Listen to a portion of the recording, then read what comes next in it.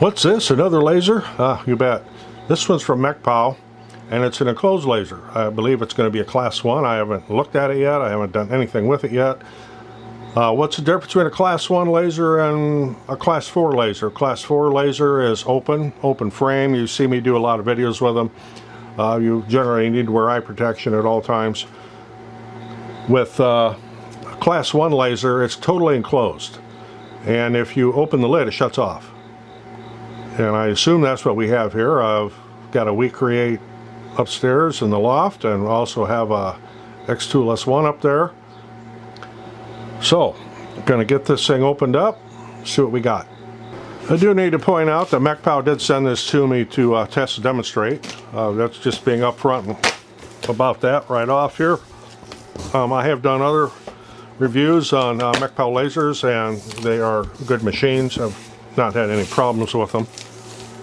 So we got a big sheet of foam here, and I see some assembly is going to be required. The entire enclosure is in here, but it's not all folded together, so there's going to be some assembly. Oh, let me see what we got here.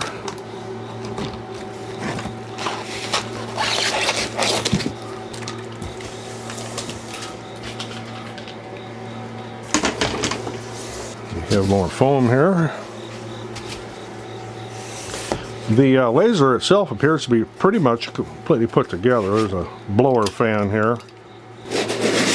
A bunch of little pieces of foam. We have an air pump for air assist. Power supply.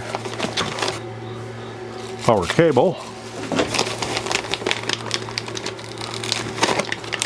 Some safety glasses. I don't see, they look like they're green. And then the head. Okay, how many watts we got here? 22 watts. 22 watt output. Then we got a whole bunch of bags of hardware and stuff here. A USB cable, a micro SD card, and a reader. We have a little brush, Phillips screwdriver, USB cable, vent hose, and some materials to play with. And then we have a manual on the bottom. And then nestled down here in the bottom is another piece of foam that's taped, that's got some acrylic in it for the rest of the enclosure. And then we have the laser itself.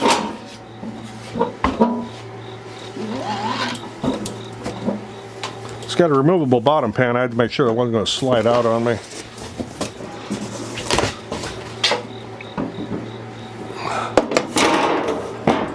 Okay. Get rid of some trash here. Here's a whole ton of little screws in here, so if you've got one of these parts trays, magnetic parts trays, this would be a good place to use it. You don't necessarily have to have one that's divided like this. The first step is going to be putting these enclosure supports in, so I'm going to get those out of the bag here.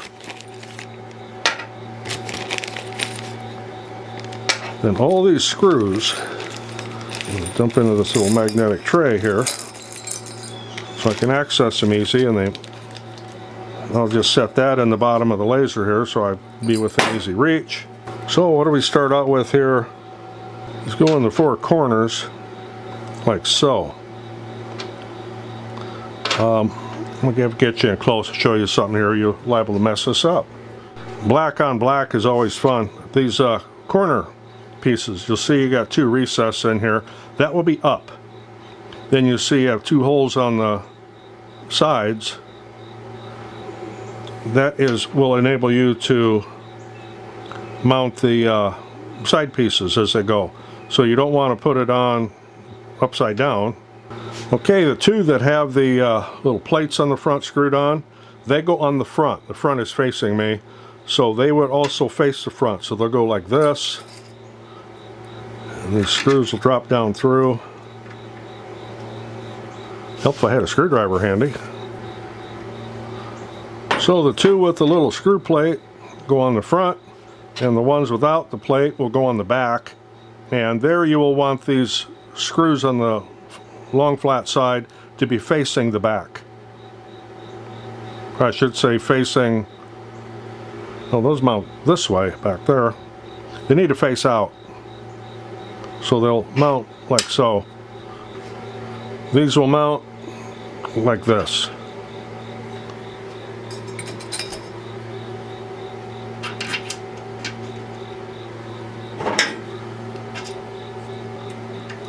And you need to do the same thing on the other side.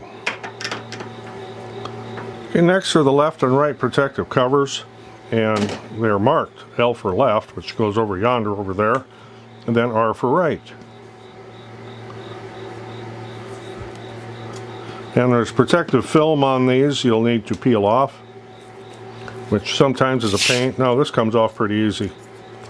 So these will set on here.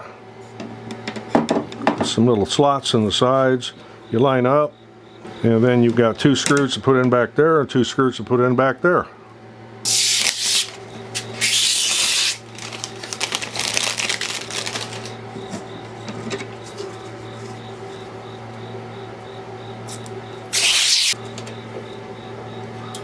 Snug the screws, but don't over tighten them or you'll crack that acrylic. I have not done that here, but I know that's what will happen because I have done things like that in the past. Okay, put the front screws in before the back ones. We'll leave the back ones loose. There's slots back there, but there's no slots in the front. You need to have a little bit of wiggle room here to get the front ones lined up. And we can tighten the back ones.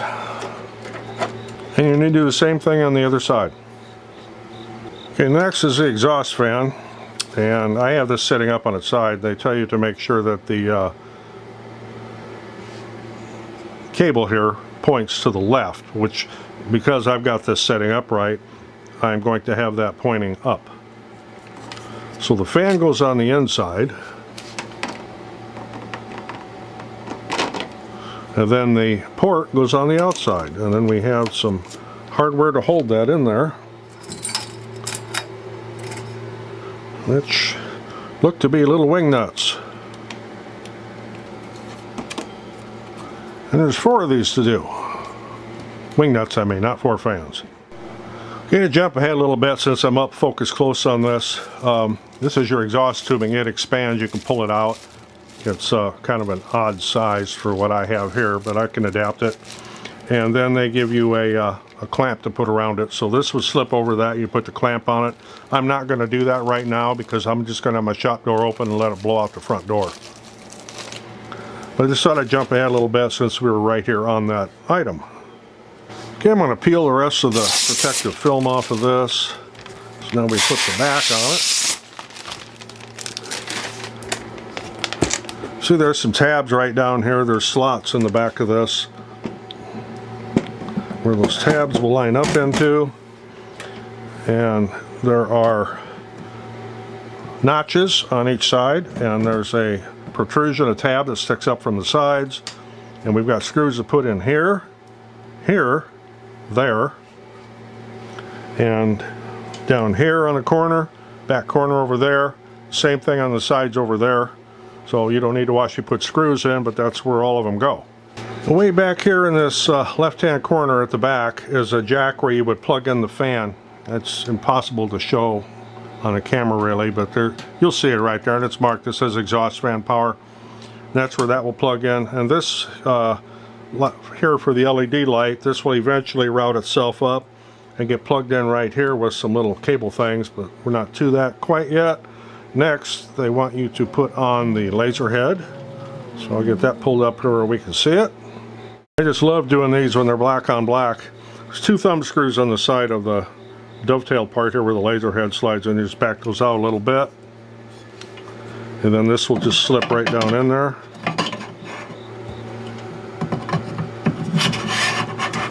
And I'm just going to set that at a random spot for now. And you will have a cable here and a hose. Hose just simply plugs into that port right there, and the cable is keyed, and we want the red wire facing to the front,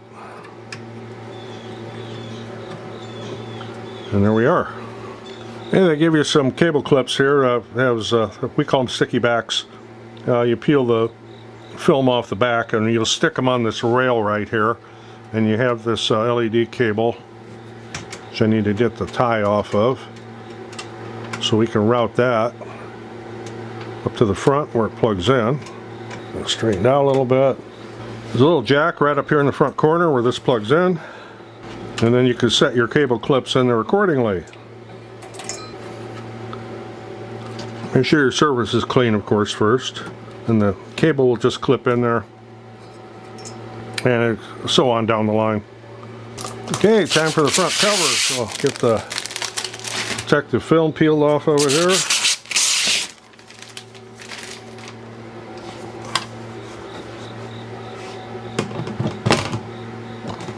I've got 2 hinges to flip up and 6 screws to put in. I'd suggest you not tighten them all the way down until you have all of them started, just in case there's any kind of alignment issue. You may need to do a little wiggling. Well, everything lined up.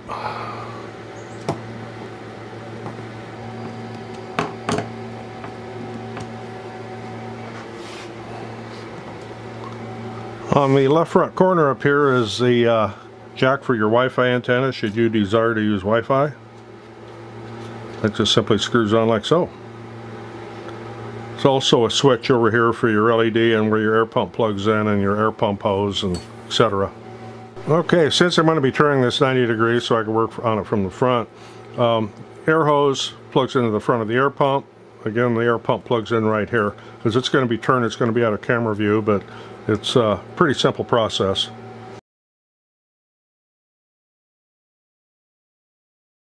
I'll give you a little micro USB driver, or I should say micro card, TF card,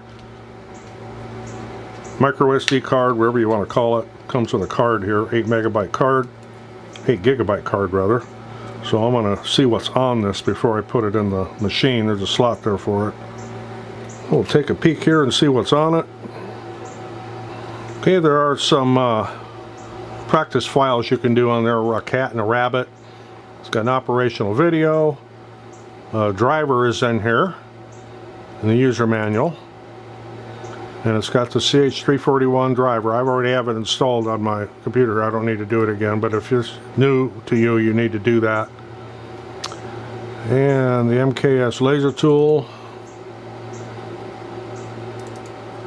I am going to be using light burn. So I'll get this powered up and get it connected to the computer. I'll put that micro SD card in the laser so that way I know where it is. Oh, they also give you a bunch of images you can play with. We might play with some of those. So the micro SD card just goes in the slot right here next to your USB port. I don't know which side's going to be up. There we go. I'll get my USB cable, we'll get connected. Okay, there's a security lock on the front where you can, in case you've got kids or whatever, that you want to keep them out because they can't mess with it, you can turn that on. I didn't expect power to come on. You turn that on, and then if you want to protect it when the kids mess with it or anything, turn it off, take the key out. And it comes with another key, so you can put that somewhere where you'll forget where it is. Okay, I got light burn open here, so I need to choose my laser here. So I'll go to devices and find my laser. Oh, I need to turn the laser on first. Make sure you do that. Make sure the emergency stop is not pressed in. The key is on. Okay, find my laser.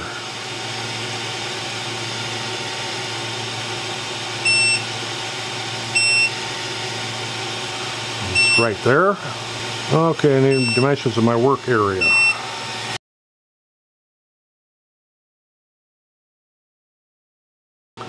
So went to the next screen, which is auto home's the front left, and we want it to auto home on startup. We hit next, and I've named it my Mecpow X4. Finish. So, okay. And it is homing. And incidentally, if you leave the cover up very long, it'll start beeping at you. That's why I closed the cover. That got annoying. This has a tray in the front of it that slides out like so. You can put in your layout grid, your honeycomb board, or whatever you're going to be using. You're wondering what these are. These are hold down clips. If you've got something that's going to like blow around or move, you can put these on the corners and hold it down, and they get flush enough that the laser head does not hit it. I don't need those in there right now. What I'm going to do. So then you can just close the drawer. Okay, to set your focus, you've got a little kickstand right here. Black on black, this is hard to show, but you just flip that down and you loosen your thumb screws up. I have mine focused now, and adjust this to where your kickstand just touches the material. Tighten the thumb screws back down. Make sure you remember to raise that back up. I have this set to do this little cat real quick. One thing you cannot do is frame your project with the lid open. I don't like that. I like to be able to frame with where I have access in case I need to move my workpiece a little bit, but that does not work here. So that's one thing I do not like. The good point is you open that cover, the laser stops. I mean, just right now. Okay, I have framed this, and like I say, I don't have a layout grid in here yet, so it's hard to have an exact position. But I just got a little piece of MDF in there. We're going to do this little cat silhouette on it.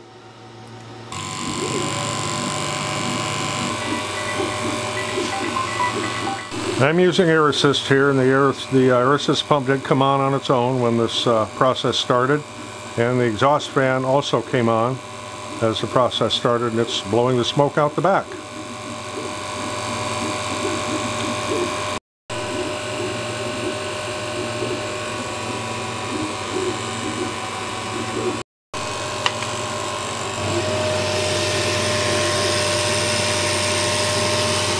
Well, here's our little cat. A little bit of soot on there, not bad.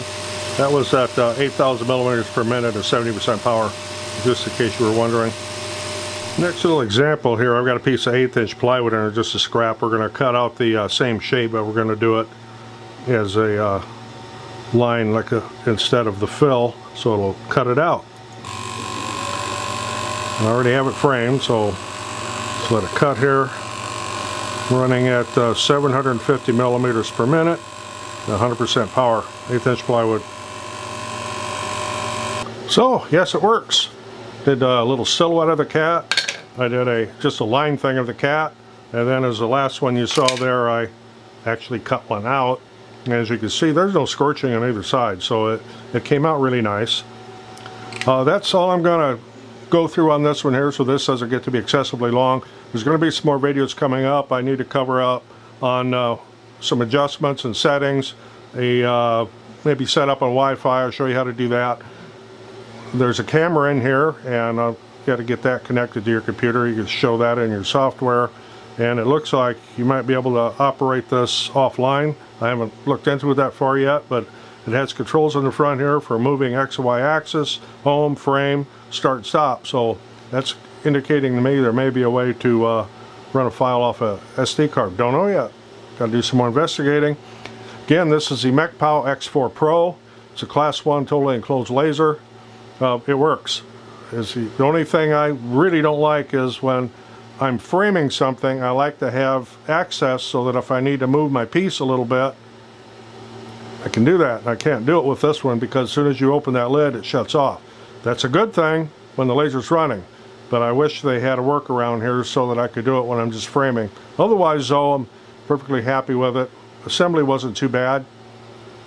If you happen to be going to use a rotary at some point, it does have these little legs that would screw onto the sides and raise it up. You would then pull the pan out to use a rotary underneath it.